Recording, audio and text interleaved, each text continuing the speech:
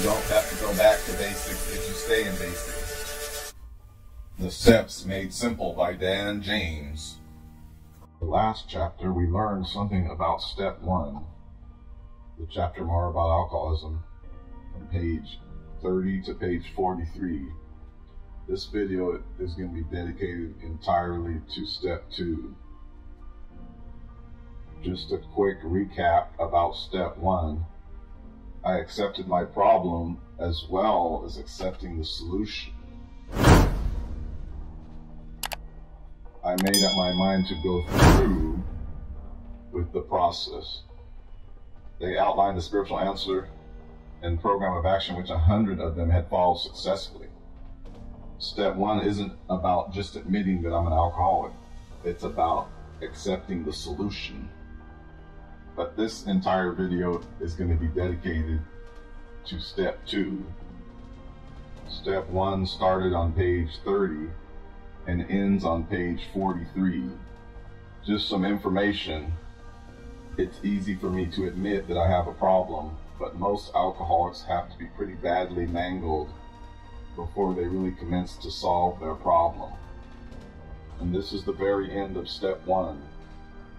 Just a little bit of history before we begin step 2.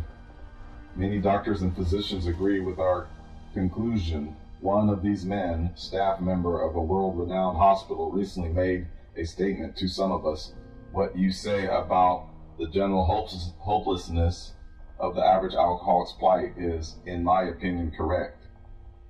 As to 2 of you men, he's talking about Bill and Dr. Bob. This is referring back to the doctor's opinion. The man that was a staff member wrote the letter originally. As to 2 of you men whose stories I have heard, there is no doubt in my mind that you are 100% hopeless, apart from divine help, and you offered yourself as a patient at the hospital. I would not have taken you if I had been able to avoid it. People like you are too heartbreaking. Though not a religious person, I have profound respect for the spiritual approach in such cases as yours. For most cases, there is virtually no other solution. Once more, the alcoholic at certain times has no effective mental defense against the first drink. It's going to be hard to count how many times the Big Book mentions the first drink. Except in a few rare cases, neither he nor any other human being can provide such a defense. His defense must come from a higher power. And that brings us to step 2. The insanity was the thought preceding the first drink. Step 2 brings us to chapter 4, We Agnostics. The spiritual principle behind step 2 is hope. Everything in between page 44 and page 60 is all dedicated to step 2, and I'm going to try to make this clear. Hope comes before faith. At one time, I could only hope that it was possible for me to stop drinking. I'm going to jump right into it. In the preceding chapters, you have learned something about alcoholism. We hope we have made clear the distinction between the alcoholic and the non-alcoholic. And people will ask this question a lot of times in a meeting: how do I know if I'm an alcoholic? And here's the answer on page 44. If when you honestly want to, you find you cannot quit entirely, or if when drinking, you have little control over the amount you take, you are probably alcoholic. And then comes the solution. If that be the case, you may be suffering from an illness which only a spiritual experience will conquer.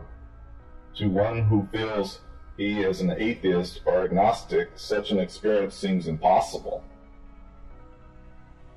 And that's definitely going to be a huge controversy. We're going to meet a lot of people who are atheists and agnostics. We're going to give them an answer out of We Agnostics. But to continue as he is means disaster, especially if he is an alcoholic of the hopeless variety. To be doomed to an alcoholic death or to live on a spiritual basis are not always easy alternatives to face. My sponsor used to say, I'm not marching towards heaven with a banner, but I'm backing out of hell and thus going in the same direction. But it isn't so difficult. About half of our original fellowship were of exactly that type. Here's a very important point. If a mere code of morals or a better philosophy of life were sufficient to overcome alcoholism, many of us would have recovered long ago. The top of page 45, the bottom of page 44. And that is a dilemma. Lack of power was our dilemma. But we found that such codes and philosophies did not save us, no matter how much we tried. We're going to meet a lot of people that were good people, and I talked about this before in step 1. They balanced a checkbook, raised a family, but they could not defeat alcohol. Lack of power, that was our dilemma. We had to find a power by which we could live, and it had to be a power greater than ourselves, obviously. But where and how were we to find this power? Well, that's exactly what this book is about. Its main object is to enable you to find a power greater than yourself, which will solve your problem. And if you notice, the word problem was not plural. At this point, they're just talking about the drink problem. That means we have written a book which we believe to be spiritual as well as moral. And it means, of course, that we are going to talk about God. Here, difficulty arises with agnostics. Many times we talk to a new man, watch his hope rises. There's the word hope. As we discuss his alcoholic problem and explain our fellowship, but his face falls when we speak of spiritual matters, especially when we mention God. For we have reopened a subject which our man thought he had nearly evaded or entirely ignored. Moving to page 46. This is in the middle of page 46. We found that as soon as we were able to lay aside prejudice and express even a willingness to believe in a power greater than ourselves, we commenced to get results, even though it was impossible for any of us to fully define or comprehend that power which is God. That's an important point, because that's the solution. That's the answer for me to tell any of my new men or women that I'm going over the steps, that it's just a willingness to believe. And they admitted themselves it was impossible for us to fully define or comprehend that power which is God. That's a big, humbling, humility statement. They can't even define what God is.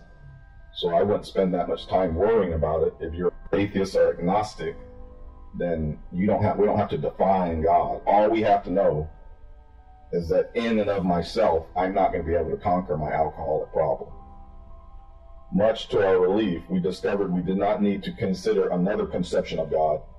Our own conception, however inadequate, was sufficient to make the approach and to effect a contact with Him. As soon as we admitted the possible existence of a creative intelligence, a spirit of the universe underlying the totality of things, we began to be possessed of a new sense of power and direction, provided we took other simple steps. I think this is a very important note. Provided we took other simple steps. Faith without works is dead. We have to remember that the doctor gave a prescription. In the doctor's opinion, he said we work out our program on a spiritual as well as altruistic plane. And that means we're spiritual, but we're also going to do work for others without asking for anything in return. The word altruistic. We're still on the bottom of page 46. To us, the realm of the spirit is broad, roomy, all-inclusive, never exclusive, or forbidden to those who earnestly seek. It is open, we believe, to all men. That means whether you believe or whether you don't believe, or whether you're open to possibilities, the door is open for all men and women. This is a crucial note on the top of page 47. When therefore we speak to you of God, we mean your own conception of God. This applies 2 to other spiritual expressions which you find in this book. So they're letting us know right here, when we speak to you of God, throughout this book, moving forward and backward, that what they're talking about is your own conception of God. God, as we understood him, is underlined in any original format under steps 3 and under steps 11, and that's very important. That's what brings the whole program together. Without that, we'd all be sitting around arguing about whose God we should be talking about. We're still on page 47 here in the middle. We need to ask ourselves but one short question. Do I now believe, or am I even willing to believe? So this lets anybody in the door, willing to believe. I don't have to believe yet. Moving to page 48 here. We often found ourselves handicapped by obstinacy, sensitiveness, and unreasoning prejudice. Obstinacy means that we were stubborn and unwilling to yield. I apologize once more. You're going to have to read most of this on your own. I'm just going to try to point out some important pointers.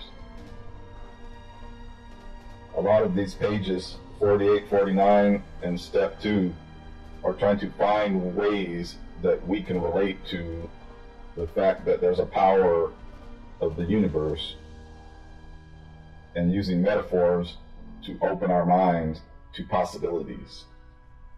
Even though I'm skipping through these pages, I highly recommend you read this. As promised in the last video, in step 1, we talked about what insanity was, and in step 2, we're going to define what restoration to sanity is. We're on page 52 here, we agnostics. The bottom of page 52. When we saw others solve their problem by a simple reliance upon the spirit of the universe, we had to stop doubting the power of God. Our ideas did not work, but the God idea did. And that's an important point. In step 12, it says coming to a meeting sober is 12-step work at its finest. And that's the most important thing Alcoholics Anonymous ever did for me, is there were people in a room that were sober. Without that, I wouldn't have believed it was possible for me. And I want to make a note. If you look at step 2, it was so simple I almost missed it. Step 2 on the wall, and the steps actually reads, came to believe that a power greater than ourselves could restore us to sanity. It doesn't say in. So that translates to, do I believe that it can solve my problems and the drink problem? Do I believe that the program can work for me too? Or do I believe that I can be sober and not drink a day at a time? That's the most important thing I ever came to believe in. We have to remember that they sent a Catholic priest to Alcoholics Anonymous. He believed in God, and that's different than believing that a power greater than yourself can restore you to sanity and you don't have to drink anymore. I want to make that as a real important note. This is why this step 2 is hope. The Wright brothers' almost childish faith that they could build a machine which would fly as the mainspring of their accomplishments. Without that, nothing could have happened. We agnostics and atheists were stuck to the idea that self-sufficiency would solve our problems. When others showed us that God's sufficiency worked with them, we began to feel like those who had insisted the rights would never fly. And that's the metaphor I believe, in my opinion, when they're using the Wright brothers, Kitty Hawk the flight. Every alcoholic at some point in his life doesn't believe that he could fly or be sober. At one point, it was just hope. It hadn't developed to faith yet, which is the spiritual principle of step 3, and we'll get to that in the next video. But hope had to come before faith. Hope with a track record is faith. Today, I haven't drank a day at a time for many days, so I believe that I can fly or that I can be sober. So this is a very crucial note. We believe the rights would never fly, or we believed at one time in our life that we could never get sober. when we became alcoholics, crushed by self-imposed crisis. We're still on page 53 here. I would not have looked for a solution unless I was crushed by a self-imposed crisis. Okay, I'm going to move past some of these other pages. I highly recommend you read it. Step 2 is too long for me to read everything. Top of page 55. Though it emanated from our best minds, what about people who proved that man could never fly, or we could never get sober? Yet, we had been seeing another kind of flight, a spiritual liberation from this world. And this is what they're defining what the spiritual liberation is. People who rose above their problems, particularly the drink problem at this point. We're still on page 55 here. This is a very important point. Actually, we were fooling ourselves, for deep down in every man, woman, and child is the fundamental idea of God. It's not saying God. Every human being has the ideal of God. Page 55 still. We finally saw that faith in some kind of God was part of our makeup, just as much as the feeling we have for a friend. And for those of you who are agnostic or atheists, this is a very important point. It doesn't say God actually exists. It's just saying that it's part of our makeup to believe in God. So that really gets me in the door. Okay, I'm moving on past some of these other pages. Page 56. Okay, on the bottom of page 56, he had stepped from bridge to shore. For the first time, he lived conscious companionship with his Creator. But just previous to that, he talks about it poured over and through him with the certainty, the majesty of a great tide and flood. So this is an important statement, but what I want to say about this is that there's a footnote that directs us all to the second appendix in the back of the book. I highly recommend that anybody go and read that. It'll help me understand step 2 in combination with some of these. That change sufficient enough to bring about recovery from alcoholism is the definition of a spiritual experience. And it manifests itself in many ways in many different people. So it doesn't have to be so abrupt like this person had. There's the educational variety as well, which can happen slowly over a long period of time. Okay, so here's where we're going to get to the very crucial portion of step 2, I believe. On the top of page 57, save for a few brief moments of temptation, the thought of drink has never returned. The thought of drink has never returned. And I want everybody to understand this. Here's where we're going to describe what the definition of the Big Book suggests, the restoration to sanity. The thought of drink has never returned, and at such times a great revelation has risen up in him. Seemingly he could not drink, even if he would. God had restored his sanity. So this is the important note I promised in the video about step 1. Step 1, we learned about the definition of insanity, the thought preceding the first drink. And here we are in step 2. We can explain to our new man or woman the restoration of sanity. What is this but a miracle of healing? Yet its elements are simple. Circumstances made him willing to believe. He humbly offered himself to his Maker. Then he knew, even so has God restored us all to our right minds. To this man, the revelation was sudden. Some of us go into it more slowly, but he has come to all who have honestly sought him. When we drew nearer to him, he disclosed himself to us. The restoration to sanity is the thought of drink has never returned. And I'm going to point out here on the very bottom of 56, no later vicissitude, which basically means situation in life, has shaken his foundation. So no situations, we go through loss of homes, loss of jobs, loss of spouses, maybe sometimes the spouse that we shouldn't be with, and that can be worse than loss of spouse sometimes, through my experience. He had been through all these situations, and the thought of drink has never returned. And that's the definition of restoration, if that makes any sense. So it's explaining it here. Seemingly he could not drink even if he would. God has restored his sanity. So We Agnostics is a long chapter. I couldn't get through it. I tried to get through it as quick as I could. Here we are in chapter 5, How It Works. Page 58 and 59. Those are the readings in every meeting. And in the next chapter, we'll be going over step 3, which starts on page 60. Being convinced we are at step 3. The spiritual principle behind step 3 is faith. So everything in between page 44 and page 60 is all dedicated to step 2, which is hope. And then next comes faith. Thank you and God bless. I hope you enjoyed this video. Don't forget to donate to the 7th Tradition. Like and hit the notification bell and share this video. Thank you and God bless.